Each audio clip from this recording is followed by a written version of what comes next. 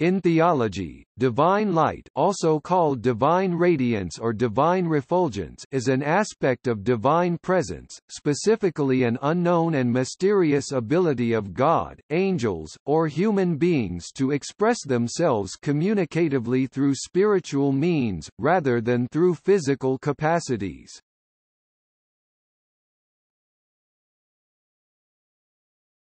Topic: Spirituality.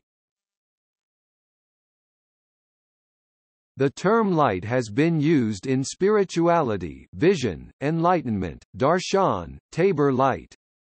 Bible commentators such as John W. Reitenbaugh see the presence of light as a metaphor of truth, good and evil, knowledge and ignorance. In the first chapter of the Bible, Elohim is described as creating light by fiat and seeing the light to be good. In Hinduism, Diwali, the Festival of Lights, is a celebration of the victory of light over darkness. A mantra in Brihadaranyaka Upanishad 1.3.28 urges God to, from darkness, lead us unto light. The Rig Veda includes nearly 24 hymns to the dawn and its goddess, Ushas. And Buddhist scripture speaks of numerous Buddhas of light, including a Buddha of boundless light, a Buddha of unimpeded light, and Buddhas of unopposed light, of pure light, of incomparable light, and of unceasing light. Various local religious concepts exist. Inner light, Christian concept and Quaker doctrine. Prakasa, Kashmiri Seva concept of the light of divine consciousness of Shiva. And Noor, Islamic term and concept. Ein Sof, in Rabbinic Judaism. Tabor light, in Eastern Orthodox theology. Theoria, in Christian theology, illumination on the path to theosis. Ayat and Nur, in Arabic, the sign of light. Topic: Zoroastrianism. Light is the core concept in Iranian mysticism. The main roots of this thought is in the Zoroastrian beliefs, which defines the supreme god Ahura Mazda as the source of light. This very essential attribute is manifested in various schools of thought in the Iranian religions and philosophy.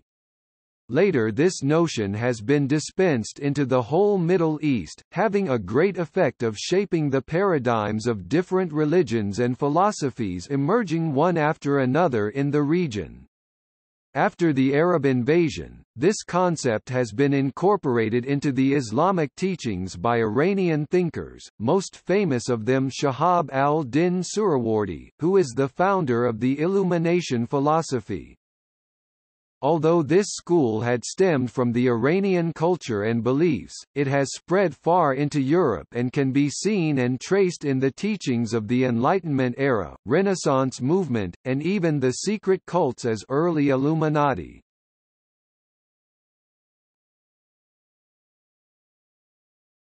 Topic: Manichaeism. Manichaeism, the most widespread Western religion prior to Christianity, was based on the belief that God was, literally, light. From about 250 to 350 CE, devout Manichaees followed the teachings of self-proclaimed prophet Mani.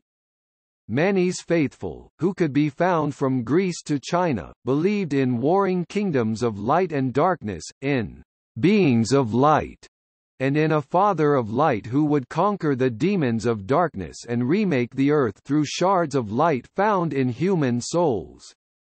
Manichaeism also co-opted other religions, including Buddhist teachings in its scripture and worshipping a Jesus the Luminous who was crucified on a cross of pure light.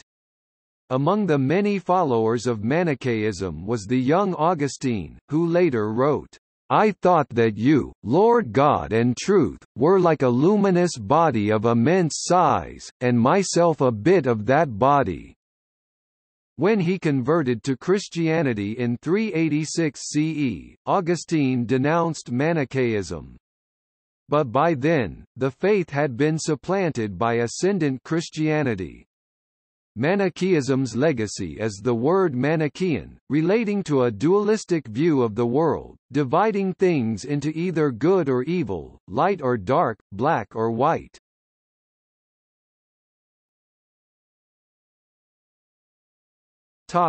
Sant Mat.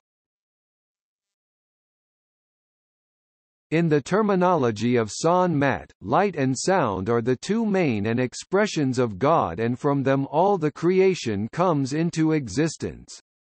Inner light and inner sound can be experienced with and after an initiation by a competent guru during meditation, and are considered the better way to reach enlightenment.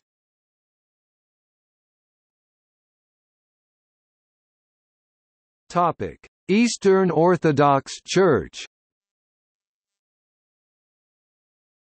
In the Eastern Orthodox tradition, the divine light illuminates the intellect of man through theoria, or contemplation. In the Gospel of John, the opening verses describe God as light. "In him was life, and the life was the light of men. And the light shines in the darkness, and the darkness did not comprehend it." John chapter 1 verse 5. In John chapter 8 verse 12, Christ proclaims, "I am the light of the world," bringing the divine light to mankind.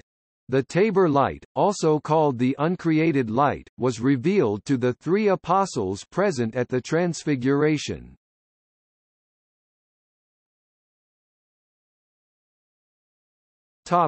See also: Ashutosh, spiritual leader; Divine Light Mission; Illumination, disambiguation; Surat Shabd Yoga.